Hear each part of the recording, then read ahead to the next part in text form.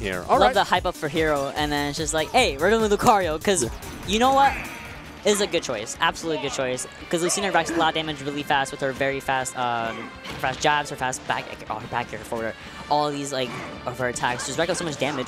And the more damage that Vivi takes, the stronger he will get. That's Lucario's whole thing, survival of the fittest. The question is whether he can actually survive to see that, the glow up, you know? Oh, and as we learned, okay, that's not a full charged Aura Sphere, but that was the forward air from Lucina, that sword just canceling out the projectile. That means that as an anti-air option, it's not quite as valuable as it would be in other matchups. I agree. I mean, I believe it's just a sword is just an extension of the character, so it's like it's kind of like a bat. Just whack it away, and you won't get hit by it. But again, imagine if it reflected the projectiles. That'd be terrible. I would cry. That's like a built-in. Oh, but the shield just put that right in the air. However, back to this match, both players at the same percentage, but pretty much basically in neutral. Vivi charging that Aura Sphere, waiting to use it at the right time, likely off the ledge, just like that. But great avoidance from it by Stretch, the good air dodge. Oh man, look at this right now, 107% on Stretch. This is scary, but that's also a decent amount of rage for him to work with. He gets this right read. He was looking for that forward smash, but Vivi mixing up the angle and the timing just a little bit too much. And that's enough to do it. That's such a tricky situation to be in when the Aura Sphere is being charged on you, because then he can just turn around and get that Force Palm. Kill so early when it works. Absolutely, and you know, we might actually see a very similar situation with Stretch, where he will kind of use the first round as a way to understand how a player like plays and their habits, and he might use those next 2 rounds to exploit that. However, Vivi is someone who refuses to let someone just beat him, and he's not. He once again angling his recovery in order to avoid Lucina. At the same time, that's an on-stage recovery. That's the second one he's gone for. Beautiful job there, catching the air dodge. So in the end, it's not a ledge trap that gets the first stock. Instead, it's just an effective juggle. So I wonder if maybe Stretch is going to start looking for more juggle opportunities as opposed to putting Vivi off stage. Yeah, because that will likely work way more. Lucario in the air is a little bit easier to deal with than Lucario off the ledge, since he can recover so easily with high rage, basically from anywhere. Oh, that forward smash that would have killed if it had landed, but Stretch actually manages to turn it into a bit of an opening. But for the most part, yeah, he'll hit him once, but not really getting that much damage off of it. Ooh, that air dodge actually goes unpunished, but the down air is starting to come out. It's a tricky move, and we see other players like Mr. E, for instance, really use great use of it. So now let's see what Stretch can do with that kind of just approach in his arsenal. I believe Vivi does have to be careful. Oh, that was amazing. Amazing second stop taken by Vivi. However, I believe he does have to be a little bit more careful recovering, because now Stretch will likely know he's going to recover on the stage instead of at the ledge. Yeah, I was going to mention that up B from Lucina, which is fantastic. It's one of the best out of shield options in the game. If you whiff against a high damage Lucario, kiss your soul goodbye, because there's no part of you that's going to be left at the end of it. Absolutely, and Vivi really just in the advantage at the moment. This is a slight advantage because really he's at 137.4%. Second stock. Stretch can easily take it right back, just like he did previous times as Xeno and in other rounds. Oof. Looking very dire right now. Ooh! I thought that was it. I thought that was really it. Yeah. Had it connected. And the thing is that all of a sudden, because Stretch managed to take that stock, this is not nearly as bad for him. I mean, it's still rough. 96%. He can die even to a low Aura Lucario. But at the very least, he can maybe play a little bit to his own rage. And one solid combo could lead to a lot of damage and even maybe a kill setup. You know, forward smash at the ledge, we haven't really seen it, but it can kill absurdly early, even on a character like Lucario. And Vivi really doing his best to really avoid a lot of Lucina starters, such as Nair, Fair, and her tilts. However, okay. Ooh. Oh, that's no jump. Ooh, okay. Okay, we're good, yeah. It's worth noting.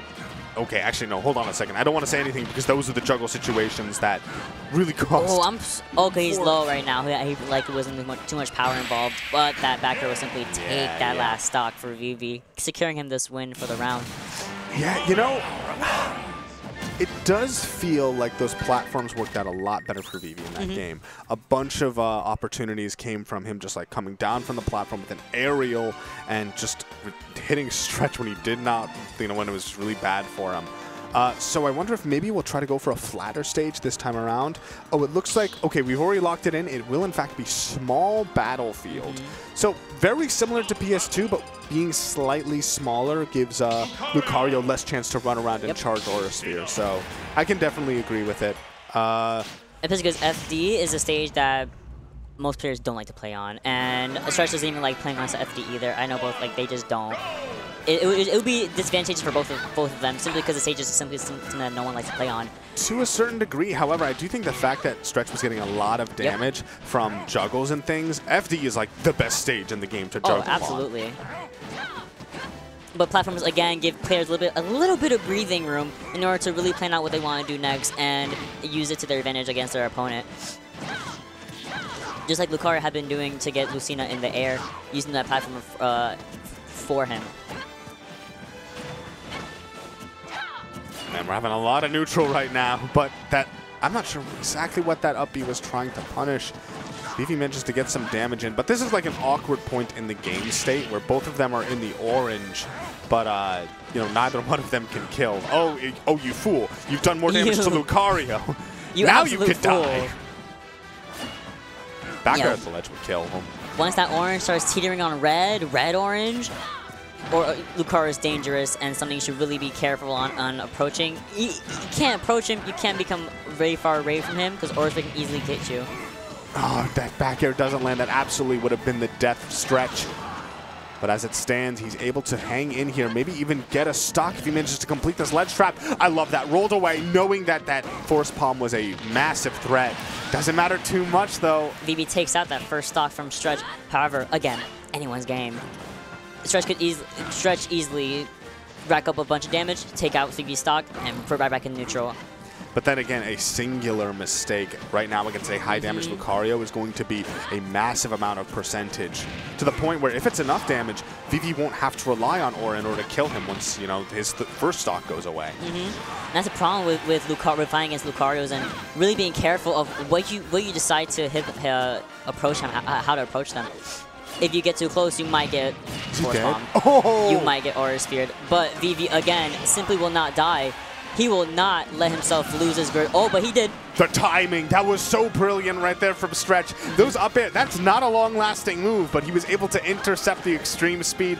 Really big pickup for Stretch. This is a point where, you know, very soon we'll most likely see both of them back in the orange, which was honestly kind of an even game. Lucario is so weird, man, where it's like a stock lead does matter, but it also kind of doesn't. Yeah. Because, like, once you get Lucario down to, like, another stock with low percent, it's like, okay. It's like, okay, we're back in, like, somewhat neutral. Because I'm at high percentage, you're at kind of a low power. So it's kind of doable. However, Stretch letting Vivi really rack up a lot of points, which he has to. Unfortunately, that's the thing with Lucario. You want to win, and to win, you have to rack up a lot of percentage. Yeah. And that's what Lucario is best at. It's a sweet spot.